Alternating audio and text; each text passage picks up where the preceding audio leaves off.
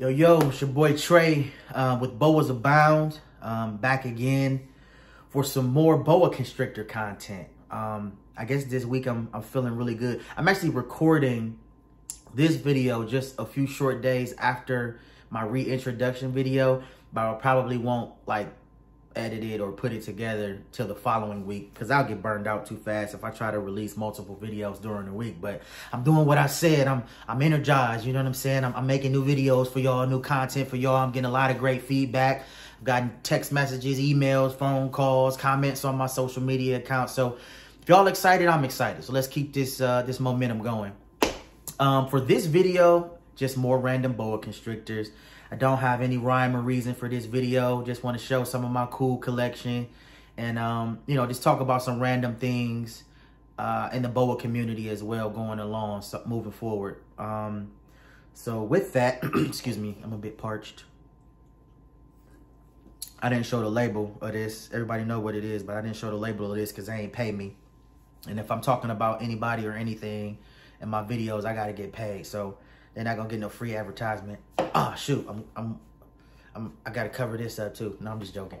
But yeah, so in this video, just more general boa constrictor talk, and cool snakes. Bottom line, if you guys have suggestions about videos or if you want to see any specific content, just hit me up. Let me know what you want to hear. Let me know what you want me to talk about. I'm also considering going live more often on my social media accounts. That's actually more my speed than to sit down and just record videos, but I know it's all a part of the marketing game, you know, to put YouTube videos out. So here I am. With that said, about marketing, a couple snakes in this video, a couple boas in this video will be for sale.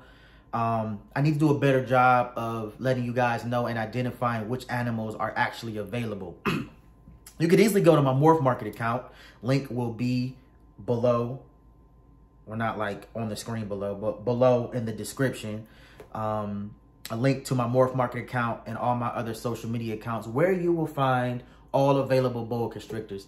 So you never have to reach out to me directly and say, hey, well, you got this, you got that. If it's listed for sale, then it's available.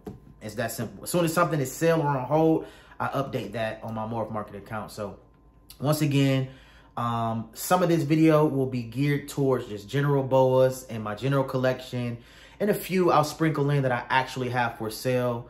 And again, the link for that will be in the description below. Hopefully you guys will enjoy this video, and I'll keep trying to push out content for y'all and keep this interesting until I get bored or until I run out of stuff to talk about. So keep sending me ideas about what to talk about, and we'll keep the momentum. I appreciate y'all. So this is a breeder VPI Snow Glow male that I will be letting go soon. I have a ton of visual VPI Snow Glow combos. Like I keep telling y'all, I'm really just trying to come up with some extra funds, so I ain't got to come straight out of my pocket for more Spectre stuff. So that is where I'm at with this guy. Absolutely beautiful. Size reference. He is also eating large, smaller larges or larger mediums. Super cool temperament, handleable, just absolutely beautiful, man. The epitome of VPI Snow Glow, which is Anery 1, VPI, and Hypo.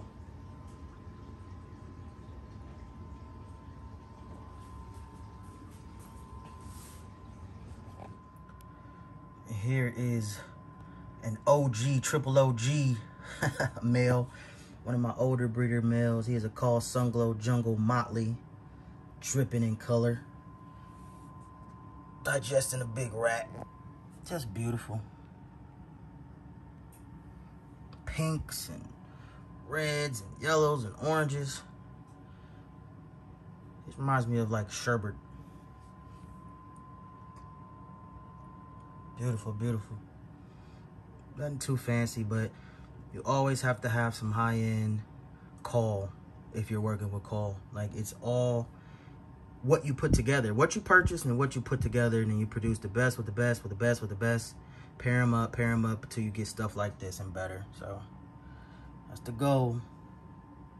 Always improve by building off of or standing on the shoulders of breeders before you. Take a little bit of each other's stuff, make each other's stuff better, keep the hobby going. So this dude is an absolute smoke show of a boa. I mean, just dripping in color. It's a little dry spot. He might have got bit by a rat or something. I don't even feed live often, but I got some live recently. I think that's what that is, from a shed. But oh my goodness, this is a caboose, or however you pronounce it, pastel arabesque, albino arabesque. My goodness, I love this snake. He is phenomenal. It looks like it's something else going on there. Het blood, het leopard, I don't know. But the reds and this pastel are just freaking ridiculous. And it really does not, the camera really does not pick up the color, to be honest. It just doesn't. Does not do this snake any type of justice at all. I'm trying to readjust to see if the camera readjusts with the lighting. It's terrible lighting down here, but I mean, I love him. Cannot wait to put him to work.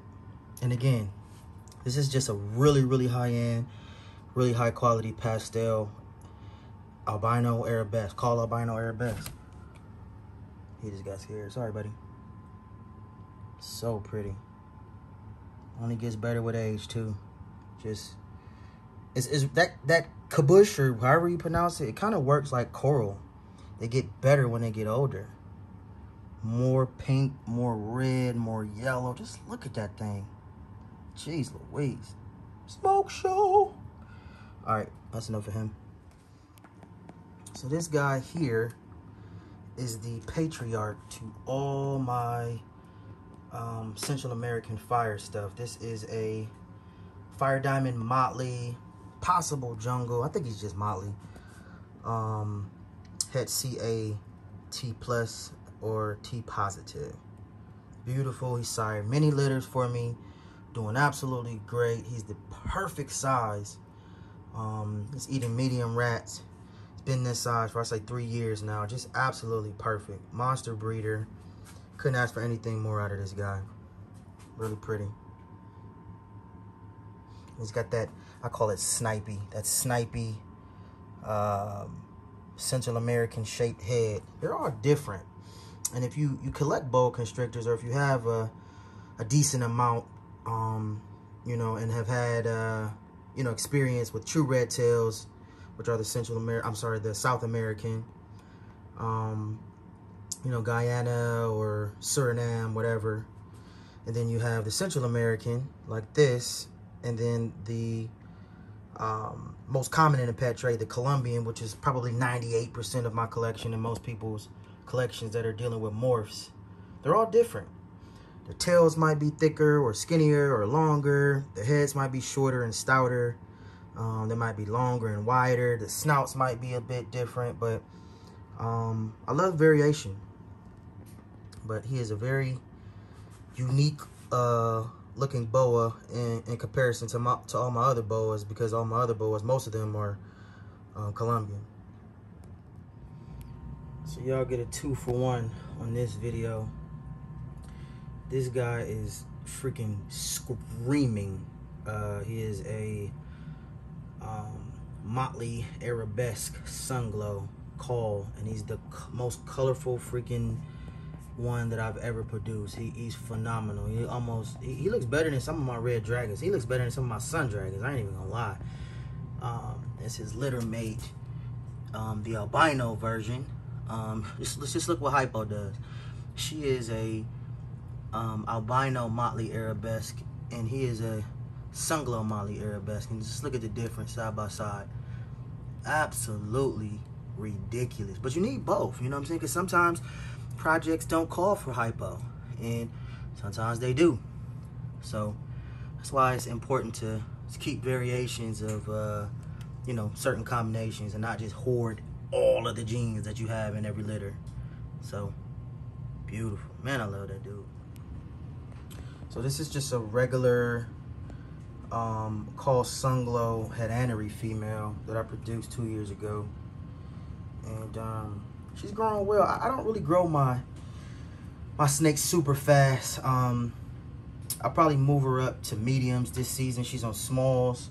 That's about right. You know, sometimes by now people have their 2-year-old snakes to mediums and damn near pushing larges, but for one, it's too expensive for me because I have so many snakes. For two, it's really not super healthy for your animal to be overfed, because they're gonna grow. They're gonna grow regardless.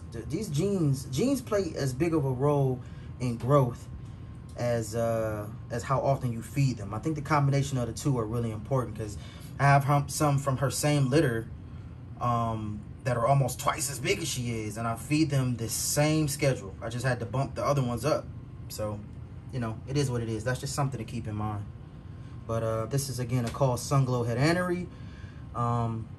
Something that would always be a staple in my program. Sunglows, aneries, snow glows, snows are all really good beginner to mid-level boa constrictors, and I think everybody should have them in their collection. So this is one of my favorite 2020 productions. This is a Sunglow Jungle Arabesque, called Sunglow Jungle Arabesque, and then some pastel stuff going on in here too. I forget which pastel line, but so pretty. He just gets better as he gets older. So gorgeous. And I paired him up this year, and he didn't seem interested at all. Definitely has the size. You see my hand for reference.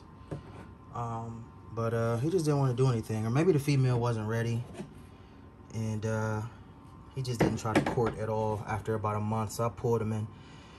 Didn't want to miss a window with that female, so I tossed another male in, and she's actually grabbing now. So, but yeah, pretty. Definitely gonna be a staple in my program.